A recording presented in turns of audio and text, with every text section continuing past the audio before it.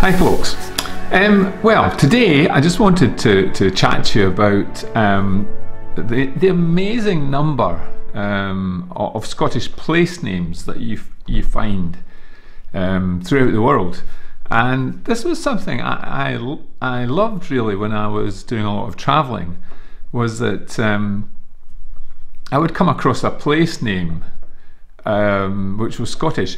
You know, either the same name as a Scottish town or village that I would know, or named after a Scottish person or an area of Scotland.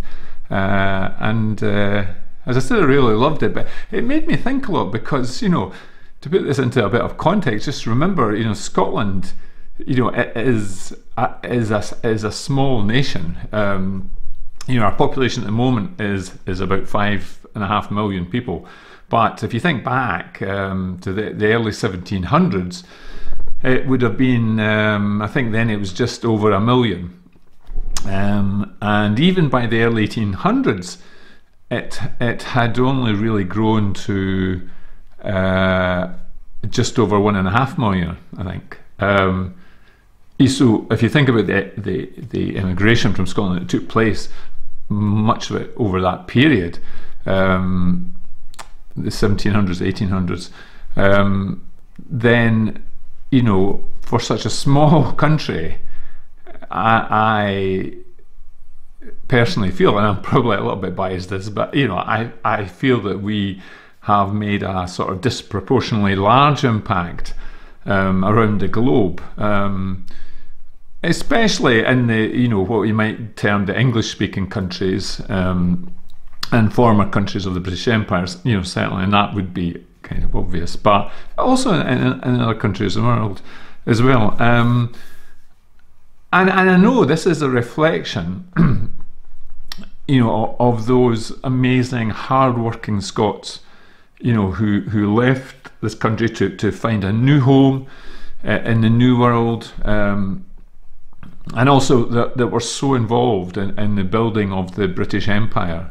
But anyway, you know, it's just always intrigued me. I just thought I would take a look at some of them. I mean, there's so many of them I can't look at them all, but some of them, and just see if we can tease out how it came about and things like that. And I just thought I'd start as June and I, you know, we live in Edinburgh. So let's just take a look at, say, are there any other Edinburghs in the world? Now, I should just highlight here that the way you pronounce Edinburgh is as I'm saying it, Edinburgh. Edinburgh. And it's not called Edinburgh.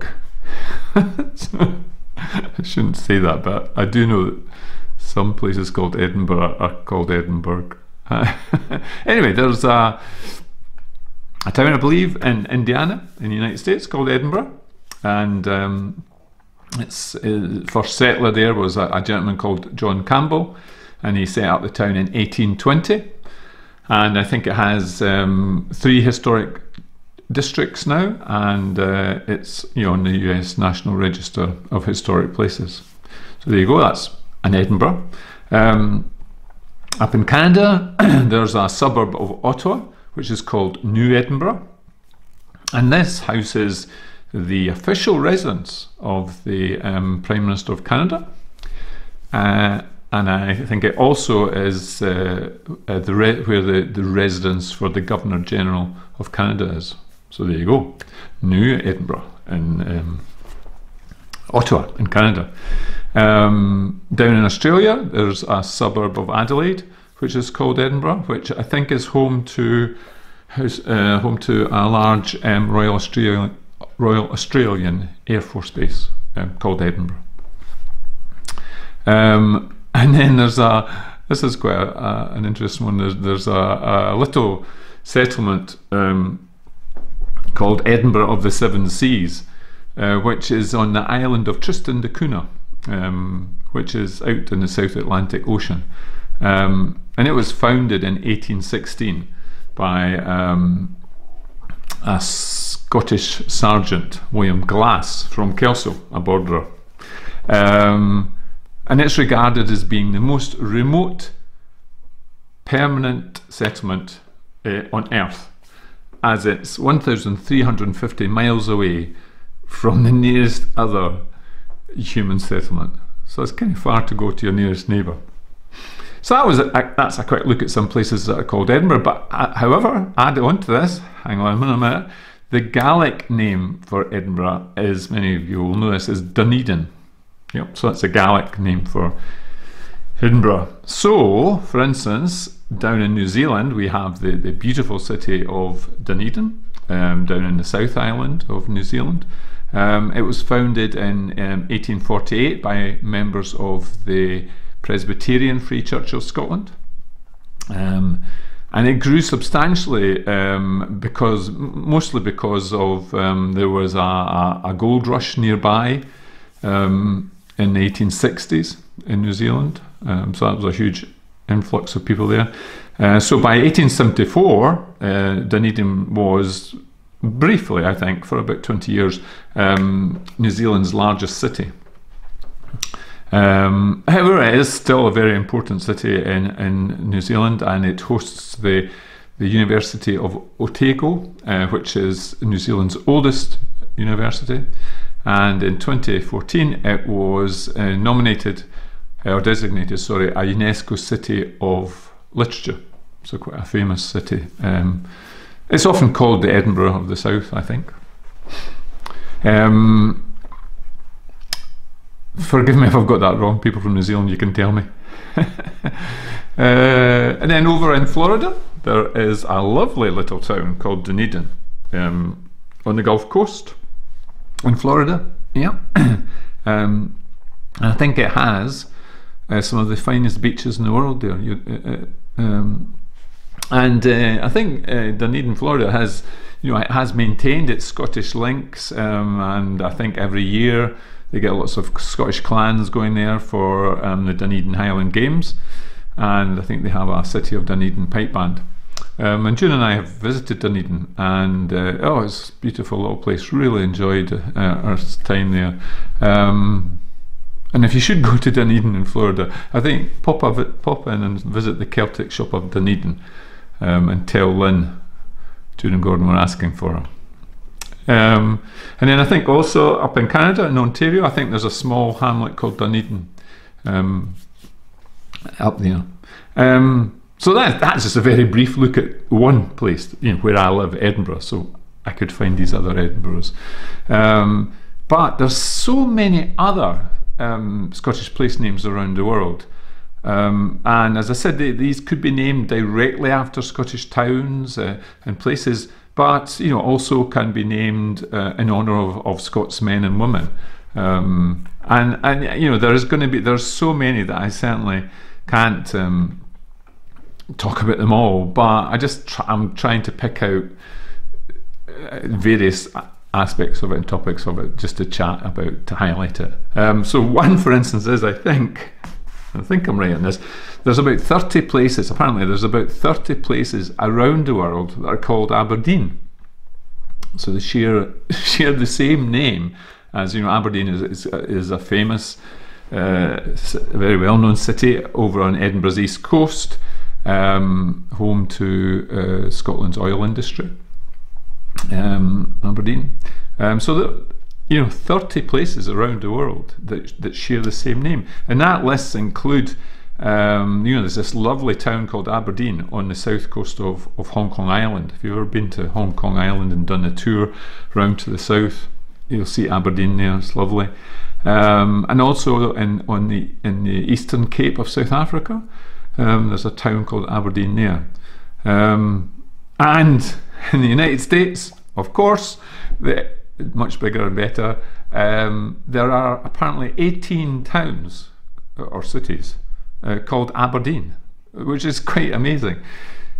Why Aberdeen should have featured so much, I don't know. It could be that many families from Aberdeen left and made an impact in the world. I don't know, but that one stood out to me as being quite amazing, that there were so many Aberdeens. Just touching on America there, it has so many Scottish place names that I can't even begin to sort of try and list some of them. I was just really swamped when I was looking at reading some books and things like that. So just a few pointers, I think, is that, you know, Gretna Green is quite a famous place in Scotland. That's where young couples used to run away to get married in Gretna Green, or Gretna as it's often called. So it's quite well known. So apparently there are Gretna neighbourhoods in Chicago, New Orleans, and Omaha. So that's quite nice that perhaps you could run away to get married in New Orleans, in Gretna, New Orleans.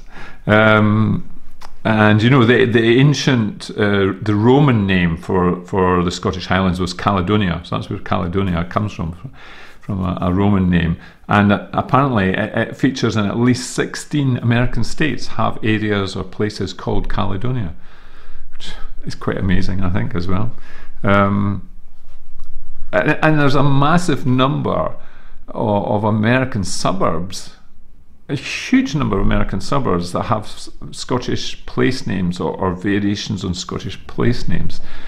I mean, you just have to think of the phrase Highland Park and things like that. There are so many of them, and it shows you how popular it is. And you know, I just wonder where that comes from, really.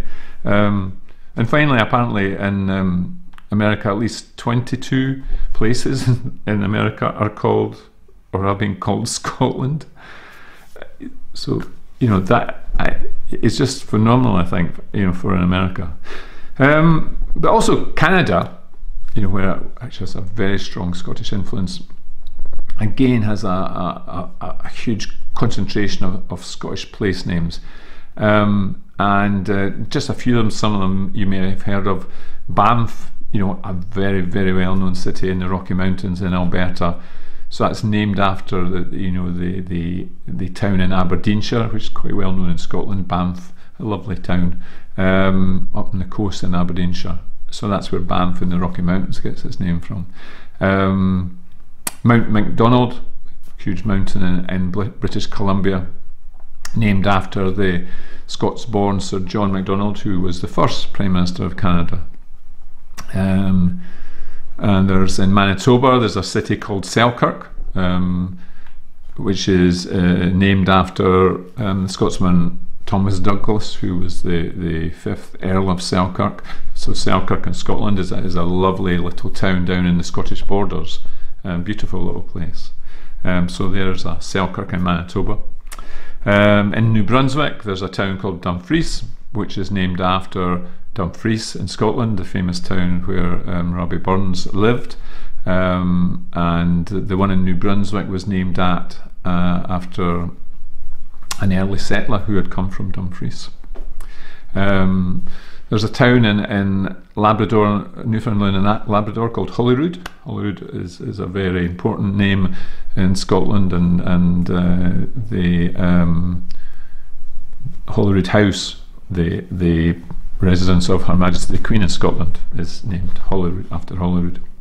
Up in the Northwest Territories, the Mackenzie Mountains, of course, a huge range of mountains, and they are named after Alexander Mackenzie, Canada's 2nd Prime Minister.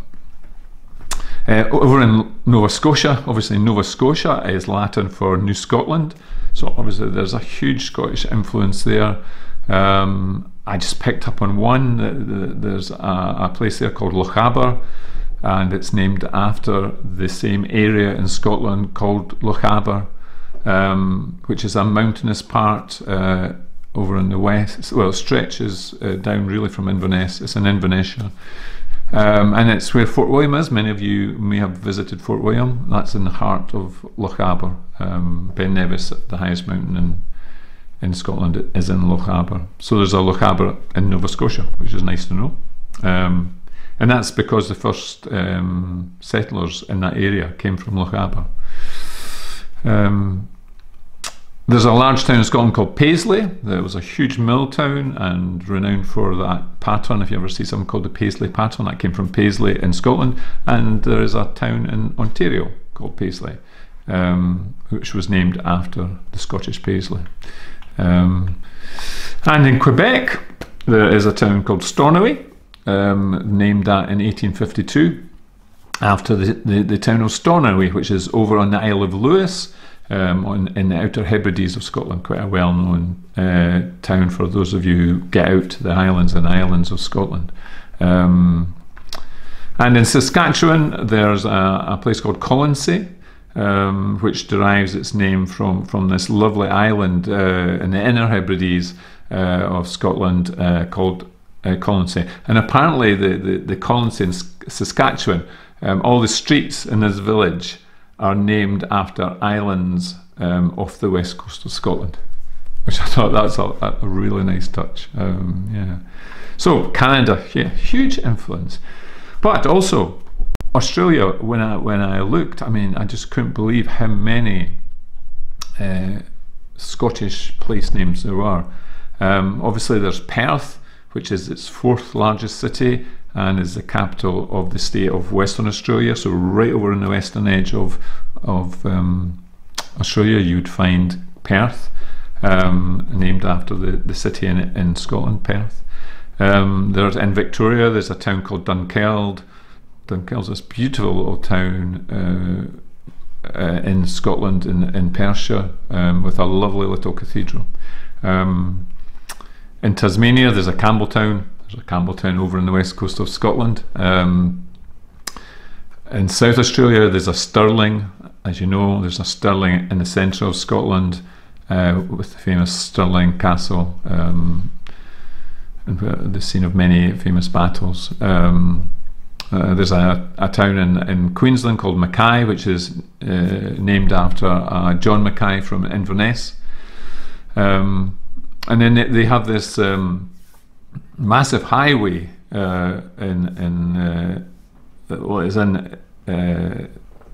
it runs from north to south, so it runs from the Northern Territories right all the way to South Australia, and it's called the Stuart Highway.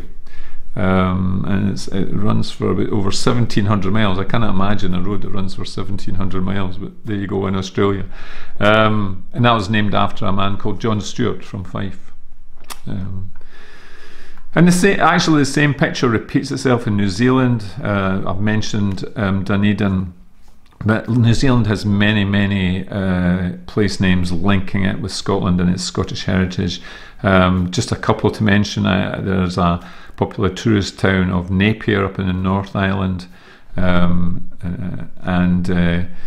down in the South Island apparently there's a small historic gold mining town called Bannockburn. So again, these are well-known Scottish names. But also looking further afield, South Africa has many Scottish place names. It has towns called Aberdeen, Dundee, Glencoe, Johannesburg, which is the largest city in South Africa and one of the largest cities in the continent of Africa, I think.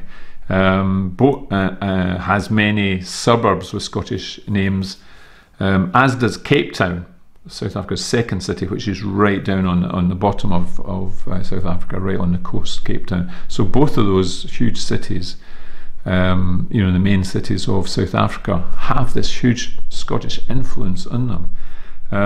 One I thought was quite nice is there's a harbour town. It's a suburb of Cape Town. It's called Gordon's Bay. I quite like that. I need to go there. I need to go and have a meal and a drink in Gordon's Bay, I think. Yeah. But let's look quickly further afield. As I said, there's so many. I found this. The one thing that I found, I was keen to do this video, but I found it very hard to try and summarize it.